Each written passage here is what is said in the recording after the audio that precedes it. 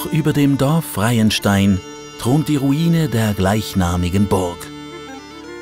Mythen und Legenden ranken sich um sie. Wer waren ihre Erbauer? Wie gestaltete sich das Leben auf der Burg? Was hat es mit der Legende über ihre Zerstörung auf sich? All diesen Fragen werden wir auf den Grund gehen. Bei vielen Bauten des Mittelalters weiß man nur wenig über deren Entstehung. Bei der Burg Freienstein lässt sich der Zeitpunkt sehr genau bestimmen. Wir besitzen glücklicherweise eine Urkunde aus 1254. Darin verschreibt Konrad von Dingen, damals Sitz in Eglisau, seiner Tochter Heilwig und dem Tochtermann Egelof von Hasli, diese Burg als Hochzeitsgeschenk als Mitgift. Deshalb geht man davon aus, dass die Burg Mitte des 13. Jahrhunderts erbaut wurde. Doch schon vor dem Bau der Burg gehörte das Tal zum Herrschaftsgebiet der Freiherren von Tengen. Es wurde durch Ministeriale verwaltet, welche in einer Holzburg auf der gegenüberliegenden Talseite residierten. Für seine Tochter und ihren Gatten war dies natürlich nicht standesgemäß. Für den Bau der neuen Burg drängte sich der Hügel Freienstein natürlich auf, da er von überall her gut sichtbar war und dem einfachen Volk vermittelte, hier wohnt die Herrschaft. Zusätzlich hat es den Vorteil, dass die Burg unmittelbar an einem alten Weg schon zu Romszeiten von Oberwinterthur via Dettliken, Rohrbass nach Zurzach lag. Es war hier direkt der Tösübergang, die Furt in Rohrbass. Und auch der steile Hügel verhinderte den Gegner raschen Zugriff auf die Burg und konnte praktisch nur von Osten her eingenommen werden. Erbaut wurde ein quadratischer Wohnturm mit einer Seitenlänge von 12 Metern. Die ersten 3 Stockwerke waren aus Stein gefertigt. Darüber folgte ein Aufbau aus Holz, ein sogenannter Obergaden, welcher heute nicht mehr erhalten ist. Hier befanden sich das Wohnzimmer mit dem Kachelofen, die Schlafräume und vielleicht auch noch weitere Kammern. Die unteren Stockwerke dienten als Lagerräume für Lebensmittel und Gebrauchsgegenstände. Betreten wurde die Burg über den Hocheingang, welcher sich 2,5 Meter über dem Boden befindet. Hier bei unserer Burg haben wir einen klassischen Hocheingang, wie er zu dieser Zeit üblich war. Im Vordergrund standen natürlich Sicherheitsaspekte. Eine Tür auf dieser Höhe konnte nicht einfach mit einem Rambock eingetreten werden. Es hatte auch den Vorteil, dass mit einem Mann dieser Eingang verteidigt werden konnte. Zusätzlich hat es noch den schönen Effekt, dass man geladene Gäste hier in den helleren, schöneren Räumen empfangen konnte und nicht unten in den kühlen, dunklen Kellerräumen. Doch der Wohnturm war mit Sicherheit nicht das einzige Gebäude auf dem Hügel. Es hat auf dem Hügel von Freienstein eine Umfassungsmauer gehabt, eine sogenannte Ringmauer, die heute vollständig wegerodiert ist. Man hat also bei den Ausgrabungen keine Spur mehr gefunden. Aber man muss sich vorstellen, dass auch der Sodbrunnen umgeben war von dieser Mauer, dass auf dem Burgplateau noch weitere Gebäude gestanden sind, vermutlich aus Holz gezimmert. Es hat auf jeden Fall einen Stall gehabt, wo man die Rösser unterbringen konnte.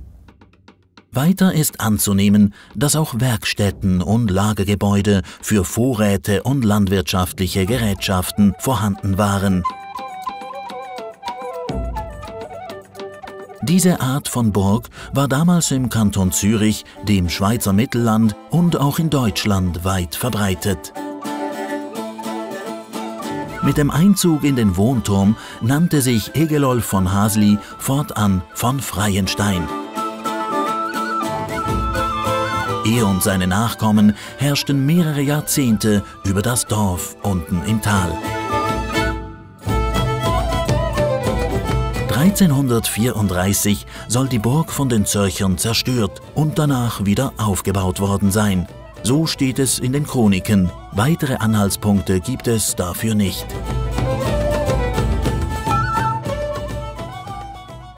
Doch wie ging die Geschichte der Burg Freienstein weiter? Die Suche nach Hinweisen führt uns ins Stadtarchiv Winterthur. Hier stoßen wir auf verschiedene Dokumente, unter anderem eine Verkaufsurkunde. Einerseits sterben die Freiherren von Freienstein aus, haben keine direkten Nachkommen, so wie es aussieht. Und die Burg können wir dann eigentlich erst viel später wieder fassen. Vor allem mit kleinen Adelsfamilien, die da ein paar Jahrzehnte wohnen und dann die Burg weiterverkaufen. So das erste Mal, wo wir wirklich etwas sagen können, das ist 1381. Da haben wir eine Familie, die aus Schaffhausen kommt, Stadtadel, wo die Burg an eine Familie verkauft, Laufer, wo im Eglisau daheim ist.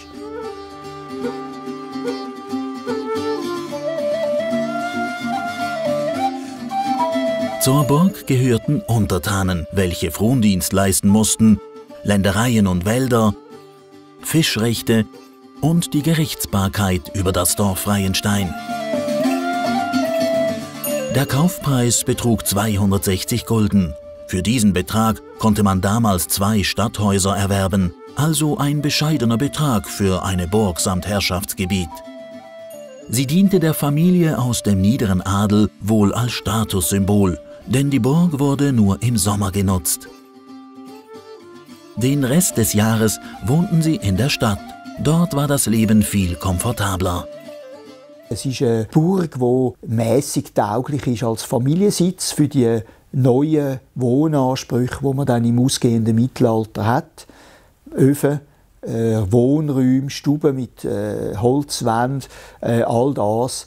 Da kann man nachvollziehen, dass die Burgbewohner im Winter eher in der Stadt Winterthur gewohnt haben, wo man auch Trinkstuben hatte, wo man Kontakt mit anderen Leuten, während man ja auf so einer Burg sonst relativ einsam war, den Winter durch.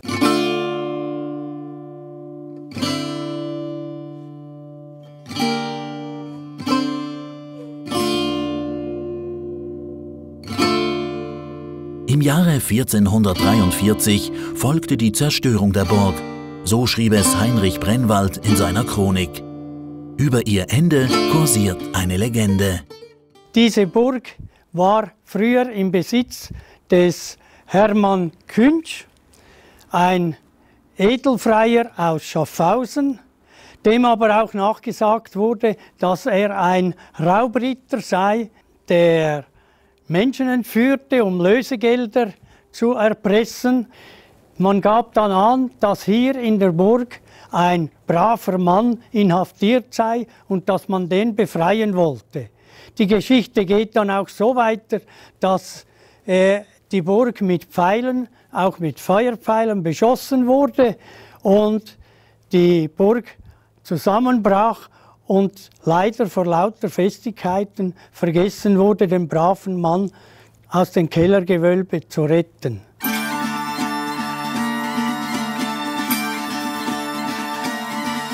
Hat sich das Ende der Burg Freienstein so zugetragen? Und was wurde aus dem Burgherren? Kam er wie der Gefangene in den Flammen um? Fest steht, Freienstein war ab der zweiten Hälfte des 15. Jahrhunderts eine Ruine. Diese wechselte in den folgenden Jahrhunderten zusammen mit den mit ihr verbundenen Besitzungen mehrmals den Besitzer. Darunter waren wohlhabende Bürger, Schultheiße aus Winterthur und zuletzt die Patrizierfamilie von Mais, welche sie letztendlich dem Kanton Zürich schenkte. Zeitweise wurden die Überreste der Burg auch als Steinbruch genutzt. Es gab Vermutungen, dass im 18. Jahrhundert Material von der Burg für den Bau der Steinbrücke über die Tös verwendet wurde. Doch Briefe und Abrechnungen aus dem Gemeindearchiv widerlegen diese Theorie. Ab 1968 wurde die Ruine in mehreren Etappen umfassend archäologisch untersucht. 1968 hat man das erste Mal archäologische Ausgrabungen durchgeführt. Das sind sogenannte Sondierschnitte, wo man mal geschaut hat, was überhaupt noch an Archäologie im Boden drin ist, zum Planen, wenn man dann die ganze Burg ausgraben will, wie man vorgehen muss. 1975 hat man dann die Konservierung des Turms an die Hand genommen. Man hat zuerst den ganzen Turm ausgegraben, innen.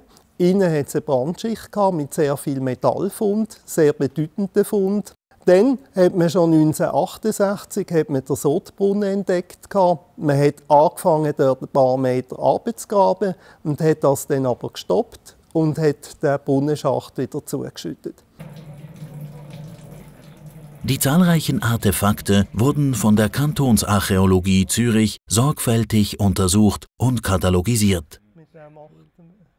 Fundmaterial aus der Burgruine Freienstein ist extrem vielseitig. Wir haben Waffen, wir haben 3 Schwerter, was ganz speziell ist. Es gibt keine Burg in der Schweiz, wo man gerade 3 Schwerter am gleichen Ort gefunden hat. Speziell an einem von diesen Schwertern ist, das ist das Schwert, das in der Mitte des 15. Jahrhunderts hergestellt worden ist, dass man 2010 genau gleiches Schwert im Zuckersee gefunden hat. Und dort ist noch der Holzgriff erhalten. Und das ist wirklich ein Typ Schwert, das vielleicht sogar in Zürich hergestellt worden ist. Die beiden anderen Schwerter aus Freienstein lassen sich auf das 13. Jahrhundert datieren. Weiter fand man viele Gegenstände, die in einer mittelalterlichen Küche gebraucht wurden, zum Beispiel eine Pfanne, doch auch eine Maultrommel und viele Werkzeuge, die im Alltag der damaligen Zeit von Nutzen waren, sind im Fundmaterial enthalten. Unter dem Werkzeug von der Burg Freienstein ist ein Rebmesser, es sind Bohrer vorhanden und auch eine Zange. Das, was zum mittelalterlichen Haushalt gehört hat. Wir haben Teile vom Mobiliar gefunden, Truhenschlösser, Schlüssel, Truhenbeschläge. Und vom Kachelofen, vom letzten Kachelofen, der noch im Turm gestanden ist, haben wir gross erhaltene Kacheln gefunden, wo ein Teil davon auch ein Motiv zeigt. Dabei handelt es sich um eine sogenannte Kranzkachel mit einem Wappen, welches einen Hund mit Halsband zeigt. Spannend dabei ist, dass keiner der urkundlich erwähnten Burgbesitzer ein solches Wappen führte. Zudem wurden Wappen ganz selten auf Ofenkacheln dargestellt.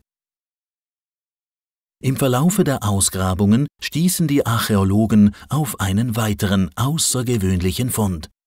Bei der Ausgrabung im Turm sind auch 2 Handfeuerwaffen zum Vorschein gekommen. Das sind extrem seltene Funde.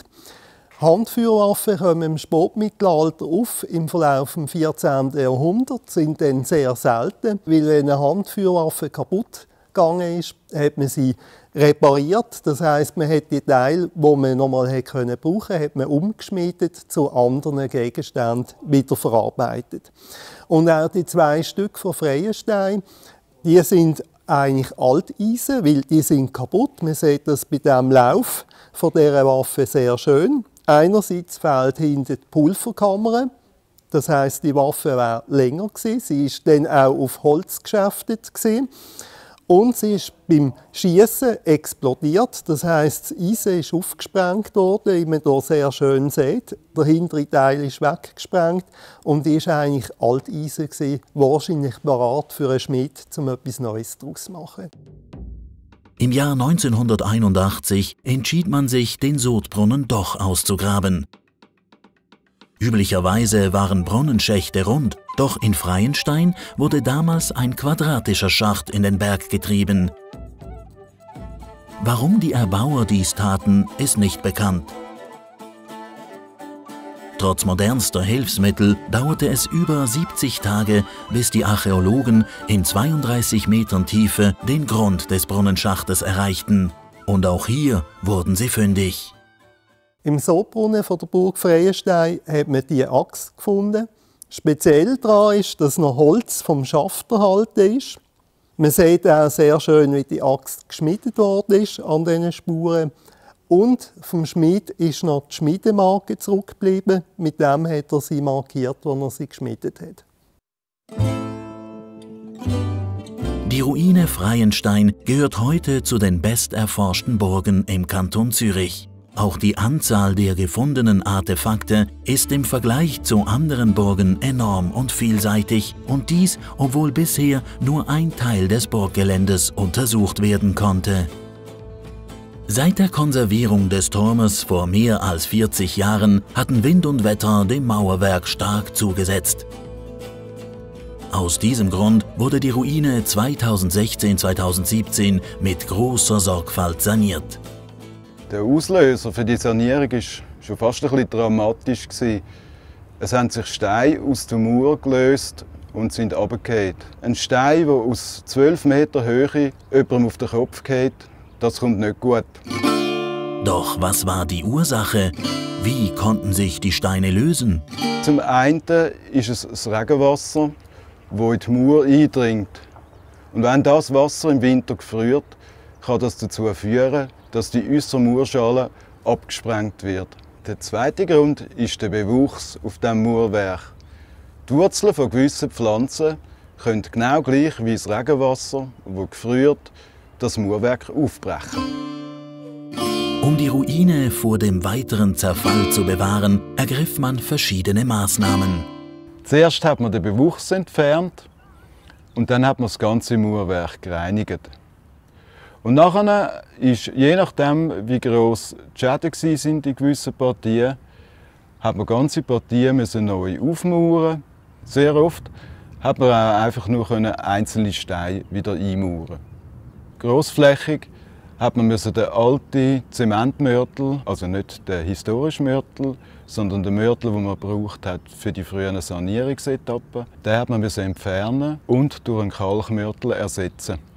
Es ist wichtig, dass der neue Mörtel, den man verwendet, im historischen Mörtel möglichst nahe kommt. Weil so entsteht die beste Verbindung von altem und neuem Mörtel. Wichtig ist auch, dass man mit Bindersteinen arbeitet. Die Bindersteine verankern die äußere Schale, die man neu aufmauert, verankern im alten Mauerkern hinein. In Zukunft werden sich weitere Restaurationsarbeiten wohl nicht umgehen lassen. Was den Turm von Freienstein besonders anfällig macht, ist die Tatsache, dass im ganzen oberen Bereich die äußere Mauerschale fehlt. Da im oberen Bereich schaut man an Mauerkerne an. Es ist halt sehr oft passiert früher, dass, wenn so eine Burg abgegangen ist, dass man nachher die guten Bausteine abgeräumt hat und für weitere neue Gebäude im Dorf gebraucht hat.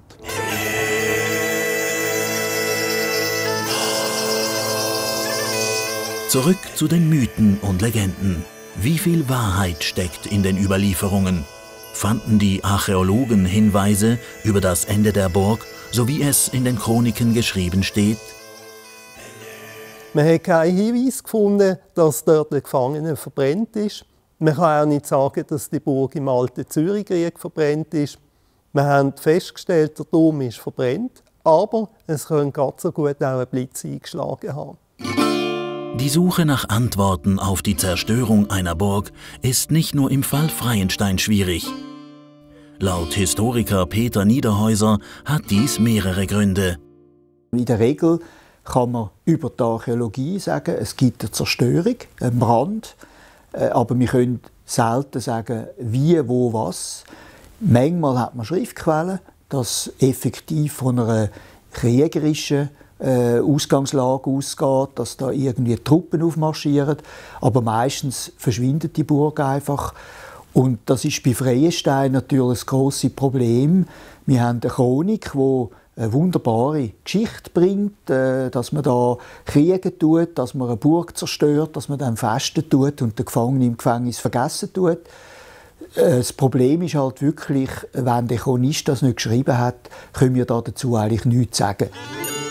Hinter Mythen und Legenden steckt jedoch oft ein wahrer Kern. Eine Erzählung über Hans Künsch, dem vielleicht letzten Burgherren von Freienstein, bietet Raum für Spekulationen, weist sie doch auf eine gewaltsame Zerstörung der Burg hin. In der Eile hat dieser Künsch seine Habseligkeiten auf einige Pferde geladen und ist Richtung Osten über die Donau geflüchtet. In Ungarn hat er eine Herrschaft gekauft und im Andenken an diesen Standort diese auch Freienstein genannt. Gab es in Ungarn eine Burg mit dem Namen Freienstein? Leben die Nachkommen von Hans Künsch immer noch in jenen Gefilden? Gelang dem Burgherren damals wirklich die Flucht? Das genaue Ende der Burg Freienstein bleibt weiter ein Geheimnis. Fest steht, wenn die Mauern der Ruine sprechen könnten, dann hätten sie viel zu erzählen. Wind und Wetter werden dem Burgturm natürlich weiterhin zusetzen. Die Zeit wird uns zeigen, wie lange der Turm den Naturgewalten noch trotzen mag.